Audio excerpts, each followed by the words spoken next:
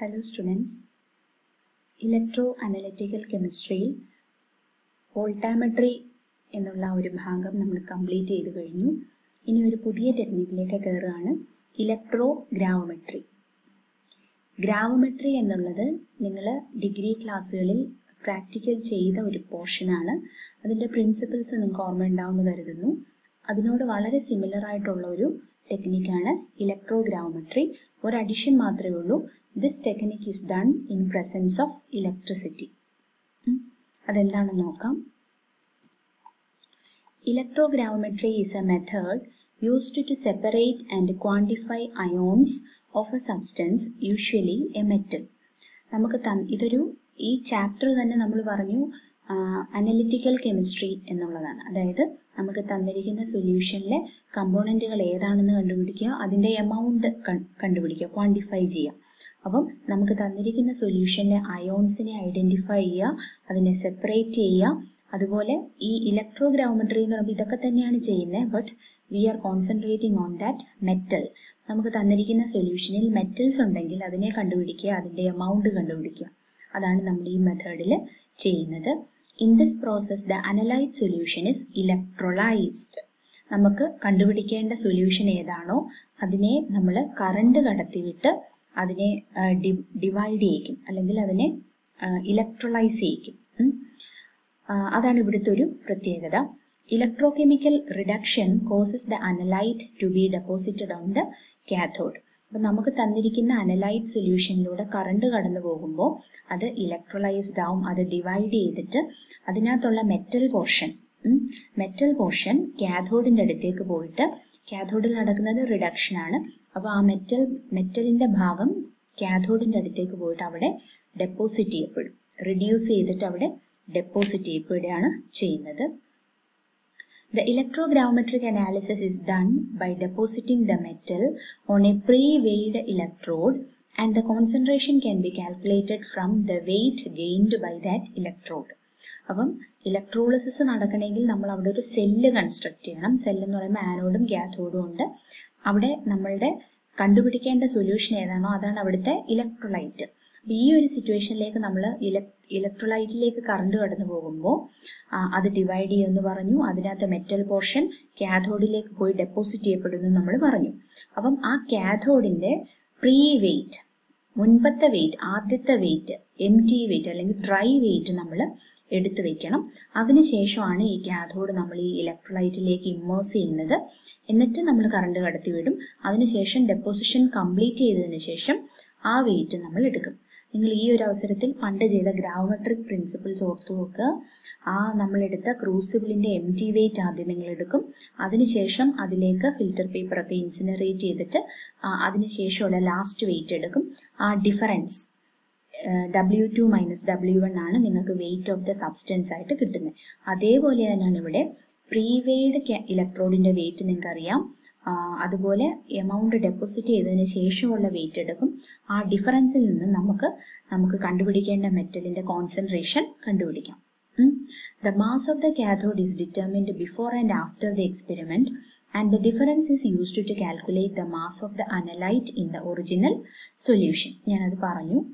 Controlling the potential of the electrode is very important to ensure that only the metal being analyzed will be deposited on the electrode. അപ്പം ഈ ഒരു ഇലക്ട്രോഗ്രാവിമെട്രിയിൽ വളരെ ശ്രദ്ധിക്കേണ്ട ഒരു കാര്യം, potential നമ്മൾ കൺട്രോൾ ചെയ്ത് വേണം കൊടുക്കാൻ. കാര്യം നമ്മൾ ഇലക്ട്രോ കെമിസ്ട്രി പഠിച്ചപ്പോഴേ പറഞ്ഞു, ഓരോ മെറ്റലിനും അതിൻ്റേതായ ഒരു ഡെപ്പോസിഷൻ പൊട്ടൻഷ്യൽ ഉണ്ട്. എന്തിനു വേണ്ടിയിട്ട്? അതിൻ്റെ കാഥോഡിൻ്റെ അടുത്തേക്ക് പോയിട്ട് അത് റിഡ്യൂസ് ചെയ്ത് അവിടെ ഡെപ്പോസിറ്റ് ചെയ്യാൻ വേണ്ടി ഓരോ മെറ്റലിനും ഒരു ഡെപ്പോസിഷൻ പൊട്ടൻഷ്യൽ ഉണ്ട്. അപ്പം നമ്മളുടെ സൊല്യൂഷനിൽ ഒന്നിലധികം അയോൺസ് ഉണ്ടെങ്കിൽ അല്ലെങ്കിൽ ഒന്നിലധികം കാറ്റയോൺസ് ഉണ്ടെങ്കിൽ ആ പൊട്ടൻഷ്യൽ റേഞ്ച് നമ്മൾ വേരി ചെയ്ത് കൊടുത്താൽ എന്ത് പറ്റും? ഈ അയോൺസ് എല്ലാം തന്നെ ചെന്ന് നമ്മുടെ കാഥോഡിലേക്ക് ഡെപ്പോസിറ്റ് ചെയ്യും. അപ്പോൾ നമുക്ക് ആ ഒരെണ്ണത്തിനായിട്ട് കണ്ടുപിടിക്കാൻ വളരെ ബുദ്ധിമുട്ടാണ്. അപ്പോൾ നമ്മൾ ചെയ്യേണ്ടത് ഒരു പർട്ടിക്കുലർ പൊട്ടൻഷ്യൽ നമുക്ക് അറിയാമെങ്കിൽ അത് മാത്രം കൊടുക്കുക. ആ പൊട്ടൻഷ്യൽ റേഞ്ചിൽ ഉള്ള അയോൺസിനെ മൊത്തം ഒരു തവണയായിട്ട് ഡെപ്പോസിറ്റ് ചെയ്യിക്കുക. അപ്പം അതിൻ്റെ കേസ് അങ്ങ് തീരും. അത് കഴിഞ്ഞ് വേറെ അയോൺ ഉണ്ടെങ്കിൽ അതിൻ്റെ പൊട്ടൻഷ്യൽ പിന്നീട് അടുത്ത തവണ കൂട്ടി കൊടുക്കുക. അങ്ങനെ, അതായത് ഒരു തവണ ഒരു മെറ്റലിനെ മാത്രം ഡെപ്പോസിറ്റ് ചെയ്യത്തക്കവണ്ണം നമ്മൾ പൊട്ടൻഷ്യൽ കൺട്രോൾ ചെയ്ത് വേണം കൊടുക്കാൻ. നമ്പർ ഓഫ് അയോൺസ് ഡെപ്പോസിറ്റ് ചെയ്യാൻ സാധ്യതയുണ്ടെങ്കിൽ അത് ആക്യുറേറ്റ് റിസൾട്ടിലേക്ക് എത്തത്തില്ല. ഇനി ഇലക്ട്രോഗ്രാവിമെട്രിയെ ഗവേൺ ചെയ്യുന്ന ലോസ് ഏതൊക്കെയാണെന്ന് ചോദിച്ചാൽ രണ്ടെണ്ണമാണ്. Ohm's ലോയും Faraday's laws of ഇലക്ട്രോളിസിസും. Ohm's law നിങ്ങൾക്കറിയാം, I is equal to V by R. Then അതായത് current is proportional to the applied voltage, അതാണ് ഓംസ് ലോ പറയുന്നത്. ദെൻ ഫാരഡേസ് ലോ പറയുന്നത്, ഫാരഡേസ് ലോ രണ്ടെണ്ണമാണ്. ഒന്നാമത്തേത് ഒരു ഇലക്ട്രോളിസിസ് നടക്കുമ്പോൾ അതിൽ നമ്മൾ ഇലക്ട്രോഡിലേക്ക് കറണ്ട്, നമ്മൾ സെല്ലിലേക്ക് കറണ്ട് കൊടുക്കും. അപ്പോൾ ഡെപ്പോസിറ്റ് ചെയ്യുന്ന സബ്സ്റ്റൻസിന്റെ എമൗണ്ട് എന്ന് പറയുന്നത് നമ്മൾ കടത്തിവിട്ട ഇലക്ട്രിസിറ്റിയുടെ എമൗണ്ടിന് പ്രൊപ്പോർഷണൽ ആയിരിക്കും. നമ്മൾ എത്ര ഇലക്ട്രിസിറ്റി കടത്തിവിടുന്നുണ്ടോ അതനുസരിച്ചായിരിക്കും നമ്മുടെ ഇലക്ട്രോലൈറ്റിൽ നിന്നുള്ള സബ്സ്റ്റൻസ് ഇലക്ട്രോഡിലേക്ക് ഡെപ്പോസിറ്റ് ചെയ്യപ്പെടുന്നത്. അത് പറയുമ്പോൾ നമ്മളൊരു ഇക്വേഷൻ പറയും, M is equal to M, the mass of substance deposited is equal to ZIT. Z is the electrochemical equivalent, I is the amount of current passed, T is the time in seconds. ഇനി second law എന്ന് പറയുന്നത്, the mass of substances liberated at each electrode is directly proportional to the relative equivalent weights of those substances when a particular quantity of electricity is applied. ഓരോ ഇലക്ട്രോഡിലും deposit ചെയ്യപ്പെടുന്ന സബ്സ്റ്റൻസുകൾ എന്തിന് proportional ആയിരിക്കും? അവയുടെ equivalent വെയിറ്റിന് proportional ആയിരിക്കും. M1 proportional to Z1 എന്ന് പറയാം, അല്ലെങ്കിൽ M2 proportional to Z2 എന്ന് പറയാം. അതിനെ നമുക്ക് ഇക്വേറ്റ് ചെയ്തിട്ട് പറയാം. ഇതാണ് രണ്ട് ലോസ്, ഫാരഡേസ് ലോയും ഓംസ് ലോയും. ഇലക്ട്രോഗ്രാവിമെട്രിയായിട്ട് ബന്ധപ്പെട്ട് നമ്മൾ രണ്ട് ലോസ് ആണ് പറയുന്നത്.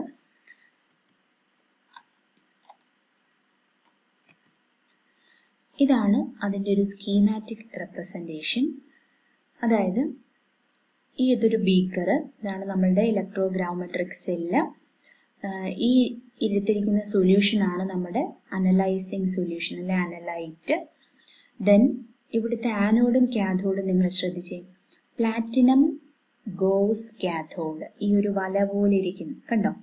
ഈ വല, ഇതാണ് ഇതിൻ്റെ ഹോൾഡിംഗ് വയർ. അപ്പം ഈ goes കാഥോഡാണ്, it is made up of platinum. ഇതാണ് ഇവിടുത്തെ കാഥോഡ്. ഈ കാഥോഡിലാണ് നമ്മളുടെ ഈ അനലൈറ്റിലുള്ള മെറ്റലുകൾ വന്ന് ഡെപ്പോസിറ്റ് ചെയ്യുന്നത്. ഇനി ഇവിടുത്തെ ആനോഡ് എന്ന് പറയുന്നത് പ്ലാറ്റിനം സ്പൈറൽ ആനോഡാണ്. സ്പൈറൽ ഷേപ്പിലുള്ള പ്ലാറ്റിനത്താൽ നിർമ്മിതമായിരിക്കുന്ന ഒരു ആനോഡ്, ഗോസ് ഷേപ്പിലുള്ള പ്ലാറ്റിനത്താൽ നിർമ്മിതമായിട്ടുള്ള കാഥോഡാണ് ഈ സിസ്റ്റത്തിലുള്ളത്. Then in order to ensure proper mixing അല്ലെങ്കിൽ proper movement, magnetic stirring bar is also placed. ഇതാണ് ഇതിന്റെ പടം. ദെൻ ഇലക്ട്രോഗ്രാവിമെട്രി രണ്ട് തരത്തിലാണ് പറയാറുള്ളത്, രണ്ട് ടൈപ്പ് ഉണ്ടെന്നാണ് പറയുന്നത്. ഒന്ന്, അല്ലെങ്കിൽ നമുക്ക് രണ്ട് രീതിയിൽ അത് ചെയ്യാം. ഒന്ന് കോൺസ്റ്റന്റ് കറണ്ട് ഇലക്ട്രോളിസിസ്, രണ്ട് കോൺസ്റ്റന്റ് പൊട്ടൻഷ്യൽ ഇലക്ട്രോളിസിസ്. ഇലക്ട്രോഗ്രാവിമെട്രി ചെയ്യുമ്പോൾ ഒന്നുകിൽ നമുക്ക് അപ്ലൈ ചെയ്യുന്ന കറണ്ട് കോൺസ്റ്റന്റ് ആക്കി വെച്ചുകൊണ്ട് സബ്സ്റ്റൻസിനെ വെയ് ചെയ്യാം, അല്ലെങ്കിൽ പൊട്ടൻഷ്യൽ കോൺസ്റ്റന്റ് ആക്കി വെക്കാം. കോൺസ്റ്റന്റ് കറണ്ട് ഇലക്ട്രോളിസിസ് എന്താണെന്ന് പറഞ്ഞാൽ, നമ്മൾ ഇലക്ട്രോളിസിസ് ക്യാരിഡ് ഔട്ട് ചെയ്യുമ്പോൾ current is maintained constant. Current constant ആക്കി വെച്ച് കഴിഞ്ഞാൽ ഓരോ പർട്ടിക്കുലർ ഇൻസ്റ്റന്റിലും നമ്മൾ പൊട്ടൻഷ്യൽ പീരിയോഡിക് ആയിട്ട് കൂട്ടിക്കൊടുത്താലേ എന്തു പറ്റൂ, നമ്മളുടെ അനലൈറ്റിലുള്ള മെറ്റല് ഏതാണോ അത് പോയി ഡെപ്പോസിറ്റ് ചെയ്യപ്പെടുത്തുള്ളൂ. കാര്യം കറണ്ട് കോൺസ്റ്റന്റ് ആയതുകൊണ്ട് മറ്റൊരു വേരിയബിള് ഇവിടെ ചേഞ്ച് ചെയ്ത് കൊടുക്കേണ്ടതായിട്ട് വരുന്നത് പൊട്ടൻഷ്യലാണ്.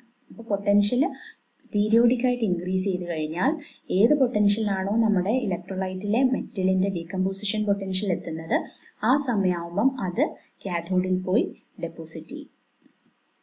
ഇനി കോൺസ്റ്റന്റ് പൊട്ടൻഷ്യൽ ഇലക്ട്രോളിസിസ് എന്ന് പറയുമ്പോൾ പൊട്ടൻഷ്യൽ ഇസ് കെപ്റ്റ് കോൺസ്റ്റന്റ്. അപ്പം ശ്രദ്ധിച്ചേ, അപ്പം നമ്മൾ ഈ കോൺസ്റ്റന്റ് പൊട്ടൻഷ്യൽ ഇലക്ട്രോളിസിസ് ചെയ്യുമ്പം ശ്രദ്ധിച്ച് ചെയ്യണം. അപ്പം നമുക്ക് തന്നിരിക്കുന്ന സൊല്യൂഷനിൽ ഏത് അയോണാണെന്ന് അറിയാമെങ്കിൽ ഒന്നും കൂടി എളുപ്പമാണ് ഇത് ചെയ്യാൻ. കാര്യം ആ മെറ്റലിന്റെ ഡെപ്പോസിഷൻ പൊട്ടൻഷ്യൽ ആദ്യമേ ഫിക്സ് ചെയ്തിട്ട് ആ പൊട്ടൻഷ്യൽ അങ്ങ് കൊടുക്കാം.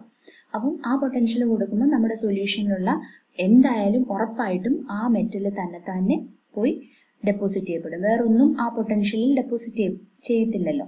അപ്പം ആ ഒരു മെറ്റലിൻ്റെ കംപ്ലീറ്റ് ഡെപ്പോസിഷൻ നമുക്ക് എൻഷ്യൂർ ചെയ്യാനായിട്ട് പറ്റും. പക്ഷേ ഇത് പറ്റുന്നത് എപ്പോഴാണ്? നമുക്ക് ഏത് മെറ്റലാണ് ഉള്ളതെന്ന് അറിയാമെങ്കിൽ മാത്രമേ ഉള്ളൂ. അല്ലെന്നുണ്ടെങ്കിൽ ഇച്ചിരി ശ്രദ്ധിച്ച് ചെയ്യേണ്ട ഒരു ഫിനോമിന ആണ്, അല്ലെങ്കിൽ ഒരു പ്രോസസ്സാണിത്, constant potential electrolysis. It is possible to separate two elements whose deposition potentials differ sufficiently. കുറച്ച് ഒന്നിലധികം മെറ്റൽസ് ഉണ്ടെങ്കിൽ അവയുടെ ഡെപ്പോസിഷൻ പൊട്ടൻഷ്യൽ തമ്മിൽ നല്ല ഡിഫറൻസും ഉണ്ടെങ്കിൽ ഈ ഒരു മെത്തേഡ് നമുക്ക് ഉപയോഗിക്കാം. കാര്യം ആദ്യത്തെ മെറ്റലിൻ്റെ ഏറ്റവും ലോവർ പൊട്ടൻഷ്യൽ ആദ്യം കൊടുത്ത് അതിനെ മൊത്തം ഡെപ്പോസിറ്റ് ചെയ്ത് അതിൻ്റെ വെയിറ്റും എല്ലാം എടുത്ത് അത് കഴിഞ്ഞിട്ട് തൊട്ടടുത്ത ഇൻസ്റ്റൻറ്റിൽ അടുത്തത് കൊടുക്കാം. അങ്ങനെ ഓരോ സ്റ്റെപ്പ് ബൈ സ്റ്റെപ്പായിട്ട് നമുക്ക് ഡെപ്പോസിറ്റ് ചെയ്ത് കണ്ടുപിടിക്കാം. ഇനി ഇതിൻ്റെ ഒരു പ്രത്യേകത, കാഥോഡ് പൊട്ടൻഷ്യൽ നമ്മുടെ ലിമിറ്റ് വിട്ടിട്ട് ഒരിക്കലും പോവാൻ പാടില്ല. കാര്യം ഓരോ അയോൺസിനും ഓരോ പൊട്ടൻഷ്യലാണ്. അപ്പം നമ്മൾ അതിനെ ശരിക്കും കൺട്രോൾ ചെയ്ത് കാഥോഡിക് പൊട്ടൻഷ്യൽ ഒരു നെഗറ്റീവ് ഷിഫ്റ്റ് കാണിക്കരുതെന്നാണ് പറയുന്നത്. അപ്പോൾ നമ്മളുടെ കൺട്രോളിൽ തന്നെ നിൽക്കാൻ വേണ്ടിയിട്ട് ഒരു 3 ഇലക്ട്രോഡ് സിസ്റ്റമാണ് സാധാരണയായിട്ട് ഈ കോൺസ്റ്റന്റ് പൊട്ടൻഷ്യൽ ഇലക്ട്രോളിസിസ് ചെയ്യുമ്പോൾ നമ്മൾ കൊടുക്കുന്നത്. 3 ഇലക്ട്രോഡ് സിസ്റ്റം, അതായത് നമ്മൾ വോൾട്ടാമെട്രിയിൽ പറഞ്ഞിട്ടുണ്ടല്ലോ 3 electrode system, counter ഇലക്ട്രോഡും reference ഇലക്ട്രോഡും working ഇലക്ട്രോഡും അടങ്ങിയ 3 ഇലക്ട്രോഡ് സിസ്റ്റം. കറണ്ടിൻ്റെ ആ ഒരു വേരിയേഷൻ അല്ല പൊട്ടൻഷ്യലിൻ്റെ വേരിയേഷൻ, കറണ്ടിൻ്റെ വേരിയേഷനൊക്കെ കൺട്രോൾ ചെയ്യാൻ വേണ്ടിയിട്ടാണ് നമ്മൾ ഈ ഒരു 3 ഇലക്ട്രോഡ് സിസ്റ്റം ഉപയോഗിക്കുന്നത്. ഇനി ഇലക്ട്രോഗ്രാവമെട്രി സാധാരണ ഉപയോഗിക്കുന്നത് കോപ്പർ, നിക്കൽ, സിങ്ക്, ലെഡ് മുതലായ മെറ്റലുകളുടെ ഡെപ്പോസിഷന് വേണ്ടിയിട്ടാണ്.